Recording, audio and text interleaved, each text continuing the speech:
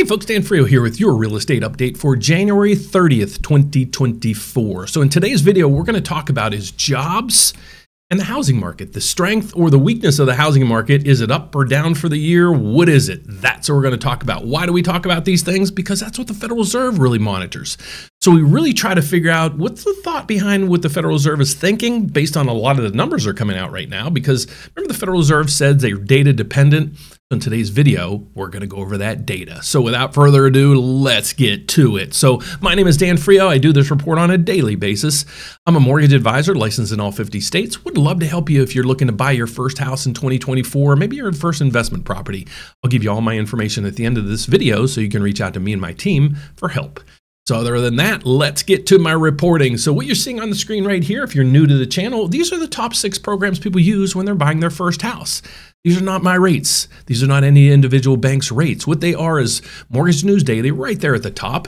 They survey lenders all over the country and ask them these 5 questions. The 5 questions are, if you had a borrower looking to buy their first home, first-time home buyer, it's going to be their primary home, they live, and it was a single family home, but there's 2 more things. They have a 780 credit score and they're putting down 25%. Now you don't need a 780 credit score and you don't need to put 25% down. So if you're looking to see if you qualify based on what your scenario is, like I said, at the end of this video, I'll give you all my information. So these are what rates are. They're easing a little bit, but they're just kind of steady, tracking around right now. What's going to happen between today and tomorrow is a lot of people, especially bond traders, are going to basically just sit on the sidelines waiting for what the Federal Reserve is going to do tomorrow. Because tomorrow the Federal Reserve comes out and they tell us if they're going to increase rates, if they're going to pause rates, or maybe they're going to start reducing rates. So that's what we're going to find out tomorrow from the Federal Reserve. So what we want to focus in, like I said on this channel, is the data that the Federal Reserve monitors. And we had some of that come in today. So the first thing we want to look at is right through here.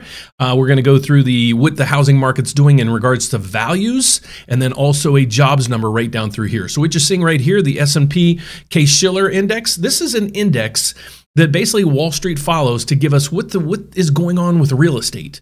So if you see this, there's 2 components right here. This one is month over month. So it's October to November of 2023. And then this one goes year over year. So it's basically 2022 or November of 2022 to November of 2023. What happened to prices nationally? So you see there's a little bit of a pullback right now. The previously reading from month over month was houses were up 0.1. Now they're going down 0.2. So we're starting to see a little bit of crack in the foundations. Not that crash that a lot of people were expecting. And then this is the area that's going to drive people nuts. Remember back in 2021, and then 2022, and then 2023, everybody's like, the housing market's going to crash. Well, I hate to give you some more bad news, folks, but the housing market isn't crashing like I predicted over the last 2 years. S&P Case-Shiller Index says year over year home prices, the last reading that was up 4.9, it's up 5.4%. So it means house prices nationally went up from November of 2023 to November of 2024. Take that back. November of 2022 to November of 2023, they went up 5.4%. So you might be saying, okay, not in my market, not in that market, not in this market. I'm going to give you a tool in just a little bit for you to figure out, what is your market, your specific market doing? Okay, so that's one of those the context there. Then we have consumer confidence. It's basically, I'll say it's steady. I don't know how anybody can be confident in this market because there's so many ups and downs. But then the JOLT index. What the JOLT index is how many job openings there are or transfers in jobs. Okay, that number was 8.9 million previously. It was supposed to drop just a little bit, but it actually exceeded and hit the 9 million mark and is climbing. So that is one area that's saying, okay, businesses are hiring, there's job openings, but they're not able to fill those. Why? So as the job openings numbers go up, this is a little bit bad news for the economy, not because it's saying people are out of work, it's just saying employers need more employees right now.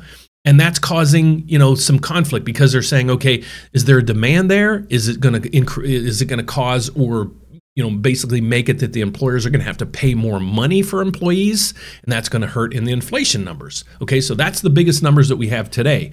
But then you see also numbers like this. UPS announces a $12,000 in job cuts. So we're starting to see airlines cutting, tech companies cutting, now UPS cutting. Why? volume's starting to slip. So that means people are starting to buy less things. Okay, so if you're not shipping all this stuff through Amazon, you're starting to see maybe cracks in the foundation there. So maybe this is the economy just starting to balance on where the supply and demand is on things. So that's that first context. And then let's take a deep dive into home prices. Home prices begin to cool in November after 9 straight months of gains, S&P Case-Shiller Index says.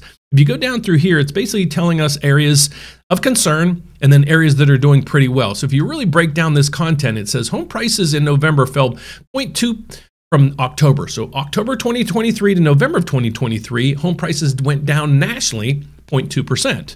Those areas that are getting the most affected is Seattle and San Francisco reported the largest declines. So you're probably going to see the doom and gloomers out there using these two pieces of the puzzle as they're basically poster child to say, look, the markets are crashing. But, you know, they have to really pay attention to other areas. When you go down through here, it's also saying the home prices are going up.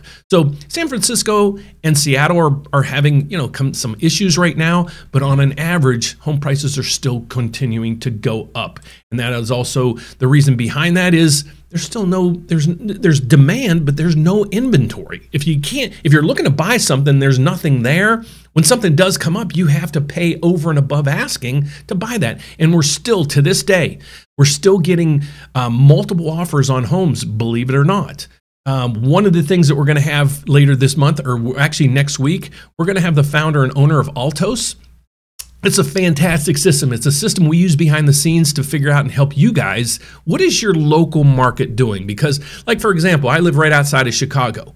Do I really care what Seattle's doing? I don't. Okay, so what I can do with this Altos is I can plug in my zip code where I live, and it's going to give me all the facts about my area. So you can actually rely on this data versus people just pounding the table telling you how bad things are.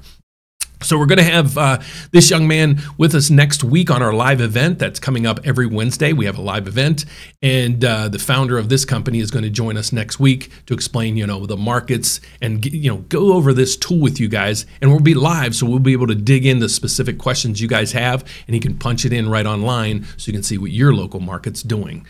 So based on the news that we have today, what's the markets doing? Well, right through here, mortgage rates are going up a little bit.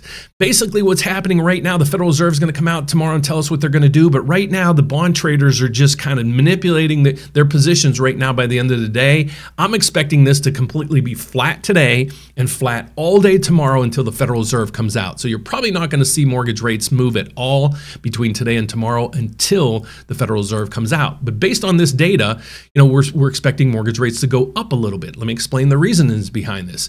We're seeing right here, this is an MBS. It's an MBS 6.0. Basically what this is it's a mortgage bond that trades on Wall Street. That's yield is the biggest component of your mortgage rate. No matter what bank you go to, they go off of the yield of this bond. So that's why we watch this bond.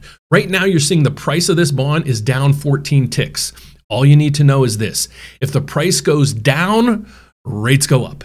If the price goes up, rates go down. Let me show you an example. Let's go out about a month. Well, let's go out two or 3 months. Right through here is where we saw back in October, rates hit the 8% level. We haven't seen 8% in years and years and years. Well, that's when the bond price was right here.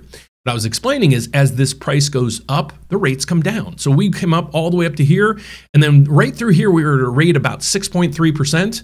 From there, it's teetered a little bit and gone down just a little bit, and that's making the rates today at 6.88%. We were teetering just on 7% just the other day. So, like I said, I was going to explain to you guys what I am and what I do. So again, my name is Dan Frio. I'm a licensed mortgage advisor in all 50 states as well as Puerto Rico. I'd love to help you in 2 ways. One, if you've already got, you've got pre-qualified for a loan, but you're not closing for 30 days, but you're locked in. And now the rates have come down a little bit. So what do you do? Are you stuck? No, you're not stuck. We would love to help you analyze your scenario with up to, I think we're about 73 lenders right now, with up to 73 lenders throughout the entire country to see, can we get you a better rate, maybe lower fees? Maybe all the above. Can we get you a lower rate and lower fees? What you need to do is upload your loan estimate right there. We do need all 3 pages of your loan estimate to do this analysis. So please make sure you upload your loan estimate right into there, all 3 pages. But if you're out there and you're like, Dan, I would really like to see if I qualify for a house. I'm self-employed. I might have a prior bankruptcy. I might have, multiple jobs. How do I maneuver this? Well, reach out to us. Our Apply Now button right up there. It's a little bit different than most. What you're going to do is you're going to click it. And then you're going to answer some questions before you actually put in your application. Why do we do that? Well, we want to figure out what loan product is best for you. So by answering those questions, I'm going to assign you to somebody on my team that specializes in exactly what you're looking for. Or what you can do is, if you want, call in. Give us a call. So when you're at therateupdate.com, don't forget all these tools we have up here, mortgage calculators and the whole mess. You're going to go down through here and you're going to see blogs and mortgage calculators and the whole mix of things. But when you get to the bottom, you're going to see two things. One is our 800 number, 844-775-LOAN. Please give us a call or email me directly. It's dan@therateupdate.com. And yes, it is me that answers those questions for you. So thanks for watching, guys. God bless. We'll be tomorrow. We're going to be have my morning video to explain to you guys what my thoughts are, exactly what the Federal Reserve is going to do. Then we're going to have a live event to go over any and all the questions that you have at 2 o'clock Central Time. Love to have you there. So if you haven't subscribed yet and you liked my content, please don't forget to subscribe right down below. Thank you so much. God bless. Have a fantastic day.